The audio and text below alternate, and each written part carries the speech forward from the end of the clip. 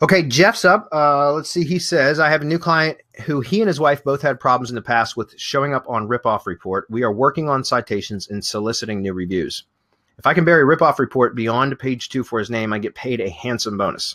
He has a consultingbusiness.com domain number 1, and his wife is a real estate agent, and she owns hername.com domain number 2, and he owns hisname.com domain number 3. They also own a prominent real estate development domain number 4. Okay.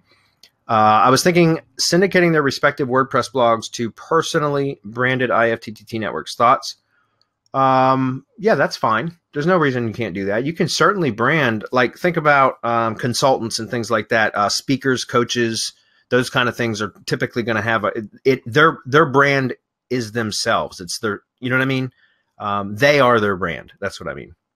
Okay, so there's absolutely nothing wrong with that, Jeff. That's perfectly logical and normal.